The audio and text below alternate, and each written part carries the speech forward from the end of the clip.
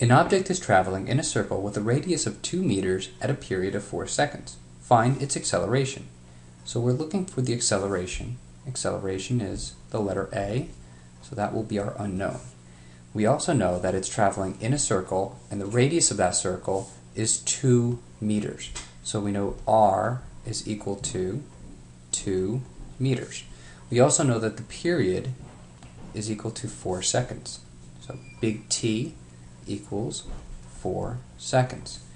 Since it's in circular motion, we know that velocity is going to be equal to 2 pi r f, or velocity will equal 2 pi r over the period.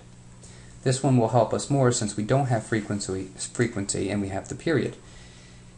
If we solve for velocity, we'll have 2 pi times 2 meters over 4 seconds.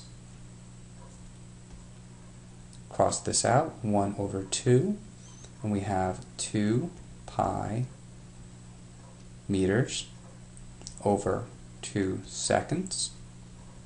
We're left with pi meters per second, which is equal to 3.14 meters per second. We also know that acceleration is equal to v squared over r for circular motion.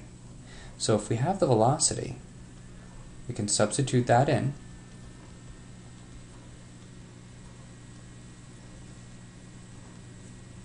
and then also the radius, 2 meters, and we'll get